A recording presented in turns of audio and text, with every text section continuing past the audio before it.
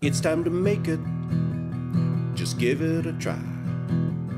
'Cause you can make it like the old fat guy.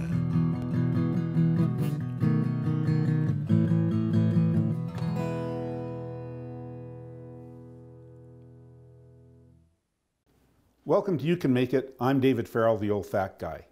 Today I'm going to make a classic dessert that goes back a couple of centuries called cottage pudding. Now, the surprising thing about cottage pudding is it has no pudding in it. It's actually a moist cake that has a brandy sauce put on top of it. The reason it's called a pudding is back when this was first created, all desserts were called puddings. So let's see how to make cottage pudding. It's really quite simple. We're going to start off with 450 milliliters, or about 212 grams, of all-purpose flour. If you're measuring this, sift it before you measure it and leave it off. Don't just scoop it out or you'll get too much. And here I have 15 milliliters, or a tablespoon of baking powder, and 2 milliliters, or about half a teaspoon of salt. And you just want to add that to the flour and stir it up.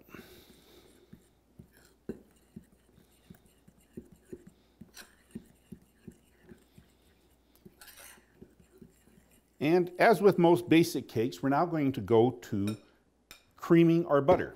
So we're just going to get my stand mixer out, and we're going to add 65 milliliters, or a quarter of a cup plus 1 tablespoon of butter. And I've got the beater attachment on my stand mixer, and we'll just give it a beat.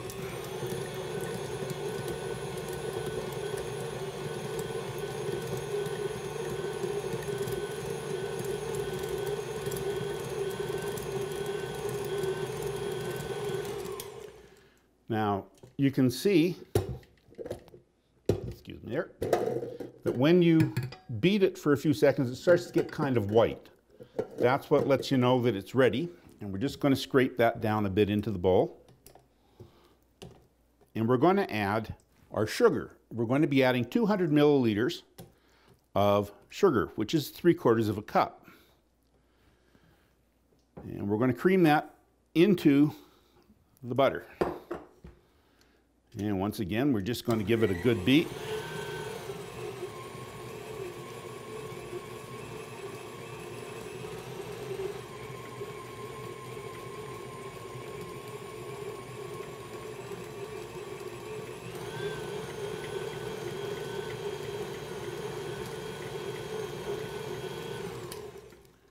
And you can see that the sugar and butter are nicely mixed together now and look quite light.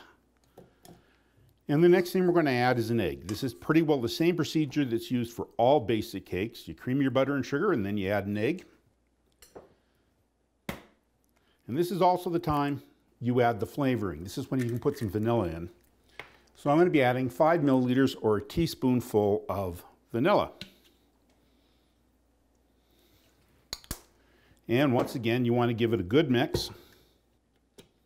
Start off a little slower this time because there's some liquid in it that can splash out. And then you want to let it go for a good minute just to really make sure you got the egg incorporated in.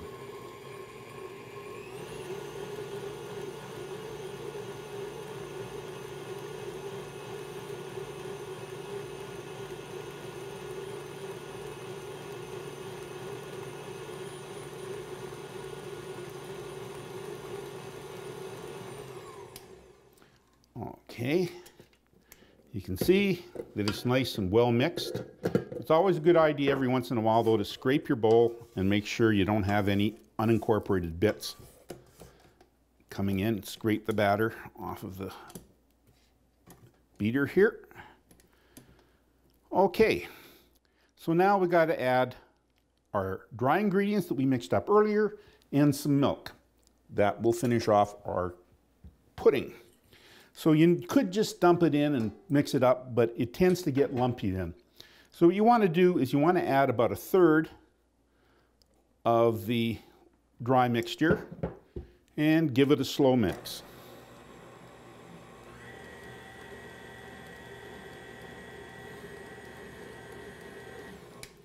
You've got to be really careful not to overmix or you'll get a tough cake. You'll bring the gluten out of the flour just like you would in bread. Now we're going to add half of the milk. Now what I have here is 250 milliliters or 1 cup of milk.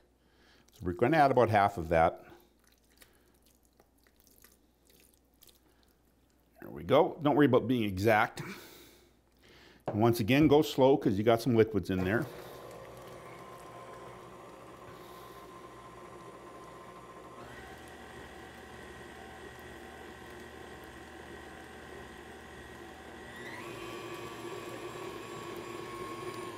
Okay, now we're going to add another third of the dry ingredients. A little slow start.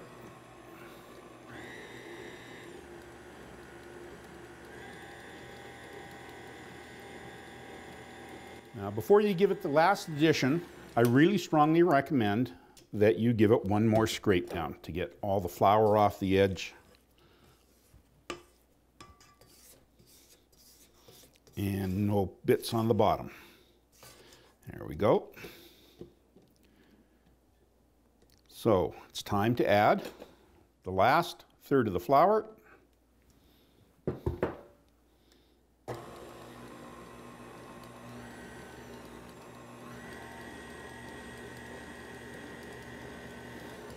And the last half of the milk.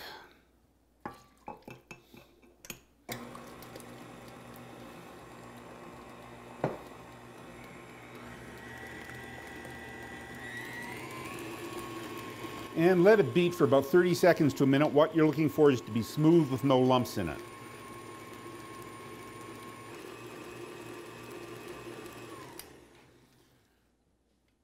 And as you can see, nice smooth batter, no lumps. That's exactly what you're looking for. So we'll just take this now and put it in a 9-inch square cake pan. So just let me get my pan out.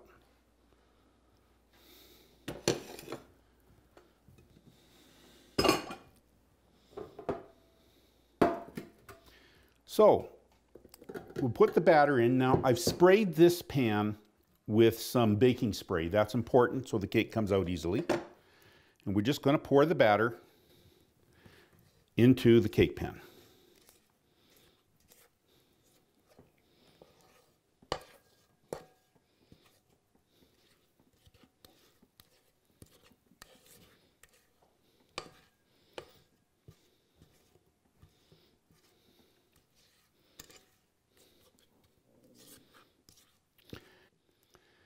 There we go. We have the batter in. And we just want to give the pan now a little shake to get the batter all over the bottom of the pan. Now, I've preheated my oven to 350 degrees Fahrenheit. This is going to go in for 30 minutes. Now we're going to make the sauce that goes on top of the cottage pudding. We're going to be making a sauce based on a flour thickening agent, which requires us to melt 2 tablespoons of butter that we have to put in our saucepan here. And then we'll be adding 2 tablespoons or 15 milliliters of flour to act as the thickening agent. That has to be done on the stove. The butter's pretty well melted now. I've got it on medium-low heat. And when it's melted, you want to add the flour. Flour and butter is called a roux. It's a classic thickening agent, and a lot of the old-time sauces were based on a roux thickener. So you just want to mix them together until all the lumps are gone and the flour is totally incorporated into the melted butter. There we go. Now you're going to add to the roux some brown sugar. I got 125 milliliters or half a cup of brown sugar. And I've got 1 milliliter or 1/4 teaspoon of salt. You need the salt just to kick the flavor up a bit. And you want to mix them in until they're well combined with the roux.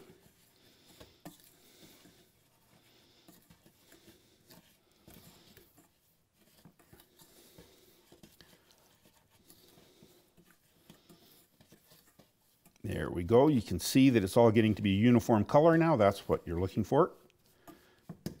And I have 200 milliliters or 3/4 of a cup of boiling water I'll be adding to this now.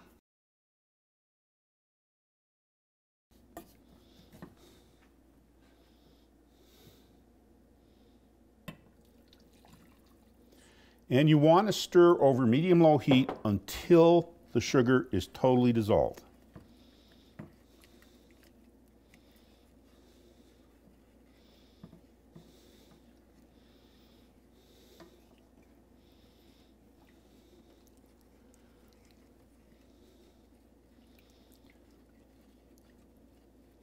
Now that the sugar is totally dissolved, you're going to want to let it cook for another at least 2 minutes, up to about 3 minutes, just for this sauce to get a little thickened.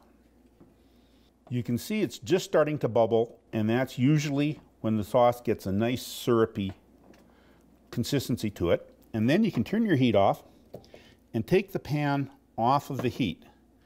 And the reason we take it off the heat is we're going to be adding 2 tablespoons or 25 milliliters of brandy. And if you leave the brandy on the heat, you cook the flavor out. And we're also going to add 5 milliliters or a teaspoon of vanilla, just to give it a bit richer flavor. And you just stir those in, and our sauce is ready for when the cake is finished. The cottage pudding cake part has come out of the oven. It's just cooled down a little bit for a couple of minutes. Let's cut a piece and put it in our bowl.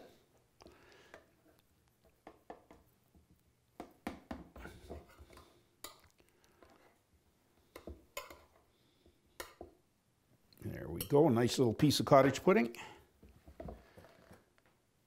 And the big treat that all the kids liked in the old days, of course, is the sauce we're going to put over the top of the cottage pudding. Just let it go over the pudding like that. And of course, the best part of any cooking recipe is trying the results. So we'll just take a mouthful. Make sure you get some sauce.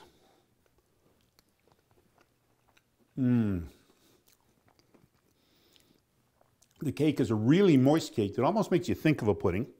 The sauce is sweet but has that brandy hit that makes it feel kind of elegant. This is a great dessert, and you can make it. In this recipe, David made cottage pudding. The ingredients used were 450 milliliters of flour, 15 milliliters of baking powder, 2 milliliters of salt, 65 milliliters of butter, 200 milliliters of sugar, 1 egg, 5 milliliters of vanilla, and 250 milliliters of milk. The sauce consisted of 25 milliliters of butter, 25 milliliters of flour, 125 milliliters of packed brown sugar, 1 milliliter of salt, 200 milliliters of boiling water, 25 milliliters of brandy, and 5 milliliters of vanilla. For the complete recipe, visit David's blog at oldfatguy.ca.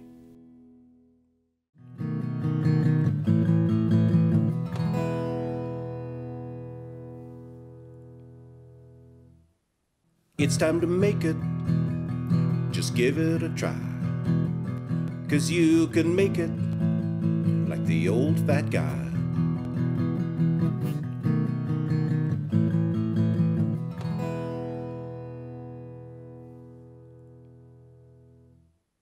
Welcome to You Can Make It. I'm David Farrell, the old fat guy. Today I'm going to make a pizza shell. And the best part of this pizza shell is it's actually designed to freeze. So you can make one, put it in your freezer, and then bring it out sometime when you want a meal in a hurry. So let's get into making a pizza shell. You will not believe how easy it is. I'm going to start off by putting some dry ingredients into the bowl of my stand mixer. I'm going to be using 250 milliliters or 1 cup of white flour. Now remember, you got to kind of sift it before you measure it or you'll end up with too much. And that actually works out to 130 grams. If you'd rather weigh it, 130 grams is the same amount. So I'm just going to put the 1 cup of white flour in, and I'm also going to use 250 milliliters or 1 cup of whole wheat flour. If you like a totally white crust, you can just use 2 cups of white flour, but I like some whole wheat in my pizza dough. Then I'm going to be adding some more dry ingredients. I have here 12 milliliters of, or 2.5 teaspoons of instant rise yeast. I have 8 milliliters of sugar, or 1.5 teaspoons. I have 4 milliliters, or 3/4 of a teaspoon of salt, and an optional thing you can put in or not as you like is I have 5 milliliters of mixed Italian seasonings. It just gives a bit more flavor, but it's not necessary. So we're just going to add those dry ingredients to the flour in the mixer bowl. And we're going to mix them up so that they're well distributed amongst the flour.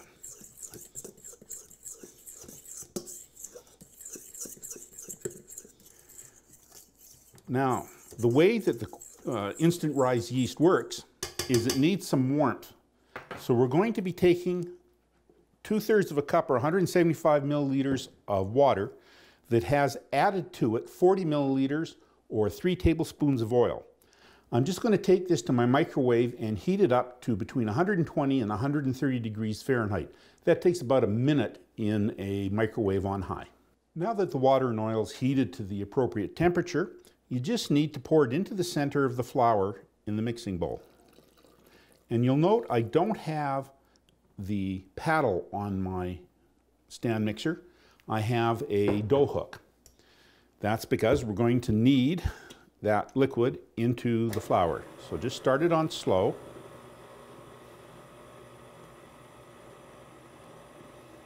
And it's going to take just a few seconds for the flour to start to cling to the dough hook.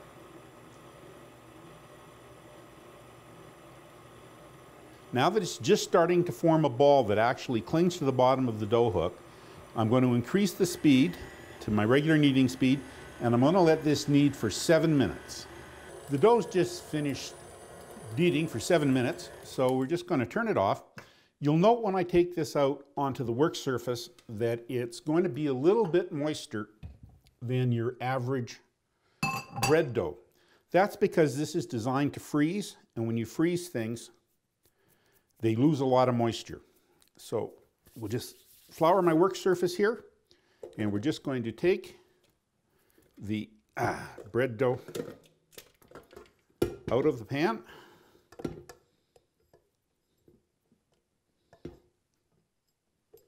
There you are. And you can see it's kind of soft and raggedy compared to the average dough that you make. So we're just going to put it onto the floured surface.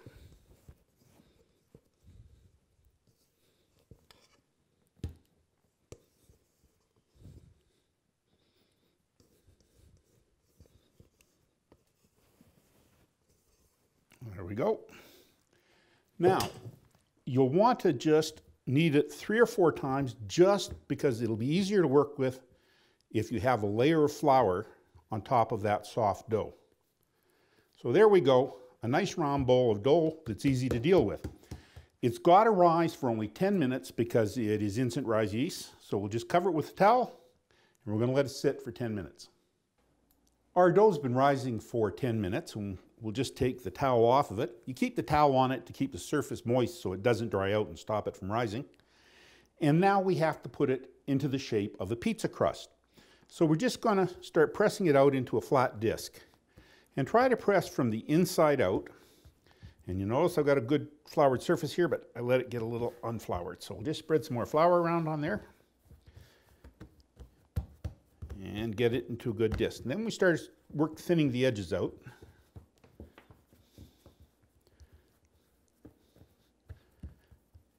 And if you want to show off to your friends, you can practice and do a little bit of this. But that takes some practice. Much easier is to just take a rolling pin and dust your rolling pin with a little flour and roll it out until it's about 12 inches. We're going to be putting on a 12-inch pizza pan. Don't worry if it's a little larger. There we go. That's a little bit bigger than the pizza pan. So now just fold it in half and bring your pizza pan over and put your dough on it and unfold it. Now, you'll see it always tends to shrink back a bit. That's no problem at all. Just press it into the corners. And you want to pinch it up around the edge a little bit because you want a rim, which helps hold the toppings in. And there you have a completed pizza shell. At this point, you can take this and put it in the freezer for 2 hours. Then take the dough off of it, wrap it in plastic wrap, and leave it in the freezer until you're ready to use it on some future date. Just take it out of the freezer for 30 minutes before you start topping it to thaw out, and you're ready to go. Today, I'm going to go right to making a pizza, so no freezing today. You can use it right away or freeze it. You can also double or triple the recipe if you want to do 2 or 3 pizza shells. It's totally up to you. So I'm just going to start with some pizza sauce. Now I make my own. You can use jarred marinara sauce or jarred pizza sauce. I like to use about 3/4 of a cup. Just use the back of a spoon to spread it around. So 200 milliliters or 3/4 of a cup of pizza sauce gives you a nice coating without making it too soggy. You can see I like my homemade one a little chunky. That's up to you too. So now that we got the pizza sauce on it, you can put any toppings you like on your pizza. That's one of the best things for a family is the kids get to pick what they like. I like coppa di Parma. It's a Italian cured pork butt, and it's not spicy like capicola, which has got a bit of pepper, but you can use pepperoni, peppers, mushrooms, whatever you like on your pizza. So I'm just going to put some of this coppa all over my pizza.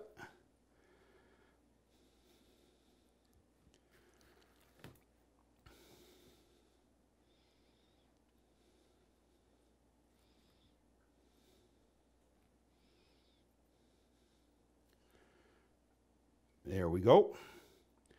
Now, of course, pizza traditionally has cheese on it. So I have here about 1.5 cups of shredded mozzarella. You can use this or you can use the pizza mix that's pre-grated in the supermarket that you see. Just whatever's good for you. And just sprinkle it evenly over the surface of the pizza.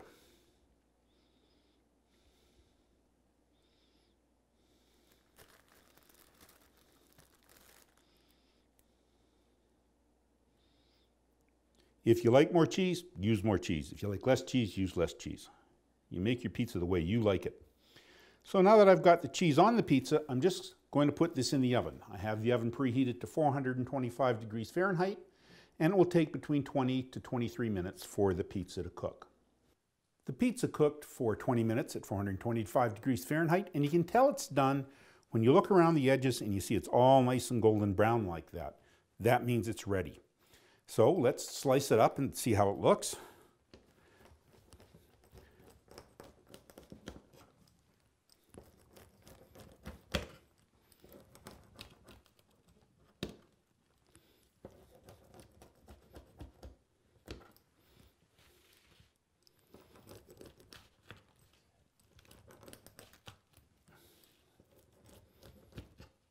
And there's what I call something ready for your family. So let's just take a slice, and you can look and see that it's nice and crispy.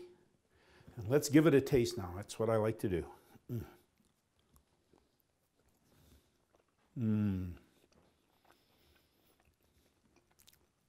It has a great color even on the bottom. It's got a wonderful chew to it. It's not tough at all. It's a really good pizza shell, and the best part is you can make it. In this recipe, David made a whole wheat pizza shell. The ingredients used were 250 milliliters of flour, 250 milliliters of whole wheat flour, 12 milliliters of quick rise yeast, 8 milliliters of sugar, 4 milliliters of salt, 175 milliliters of warm water, 40 milliliters of oil, and 5 milliliters of Italian seasonings. For the complete recipe, visit David's blog at oldfatguy.ca.